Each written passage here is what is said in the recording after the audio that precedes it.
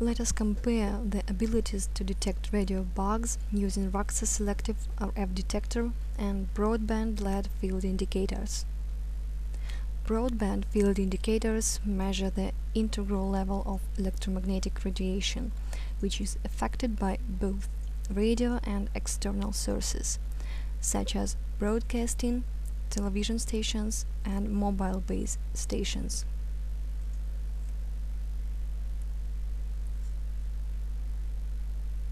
As a test source of radio bug simulator, we are using frequency synthesizer base plate.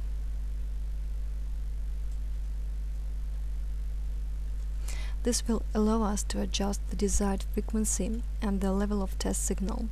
In this case, there is a frequency of 433 MHz, which is most typical for radio bugs, and power output is less than 1 milliwatt. The comparison will be conducted using two conventional broadband LED indicators.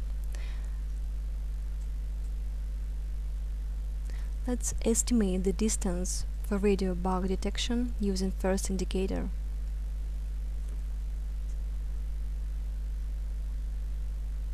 Firstly, we are adjusting detection threshold so that there were no luminous scale segments.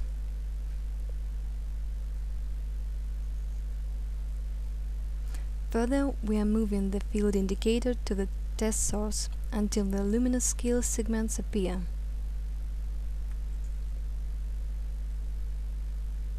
It is clear that the one or two segments appeared at a distance of about 30 centimeters. This is the typical detection range for a radio bug.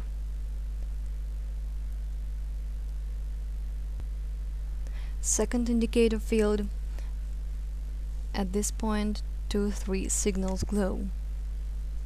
When approaching to the simulator at a distance of 10 centimeters, there is another segment, and the detection range will be the same.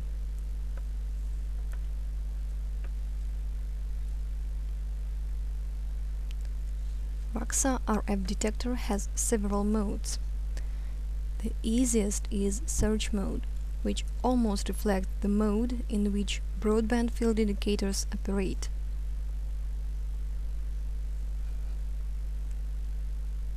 It shows maximum signal at this particular point. We see that the frequency of 934 MHz, this is the frequency of base station GSM 900, reaches its maximum level at this point. We are moving the device closer to the test signal source. It is clear that at a distance of 30-40 centimeters, the frequency of 433 MHz appears on the display. This is the frequency the test source operates at. In order to increase detection range, we can use different search mode. In this case, those radio signals are stored first that were received at this particular point. Further, when moving, their value is subtracted from the received signals.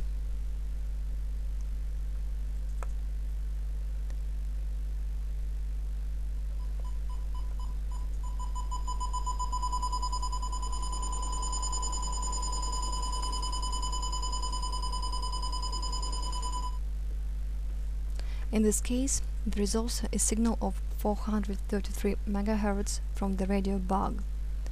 Maximum detection range can be obtained using sweep mode. In this case, all the signals within this point are received. There is a 934 MHz signal, a base station signal, and a signal of 433 MHz. At this point, the signal from a radio bug at 433 MHz is lower than the background signal from the base station. That's why the detection of source at a given distance via broadband field indicator is not possible. However, the use of sweep mode allows to receive the signal and, having adjusted to it according to the level on the display, locate the source of radio signal.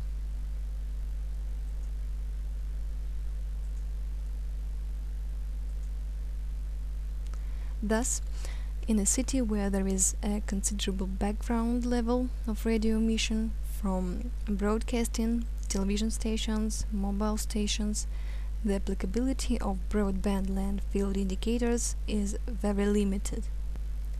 In this case, it is more appropriate to recommend a selective RF detector and RAKSA in particular.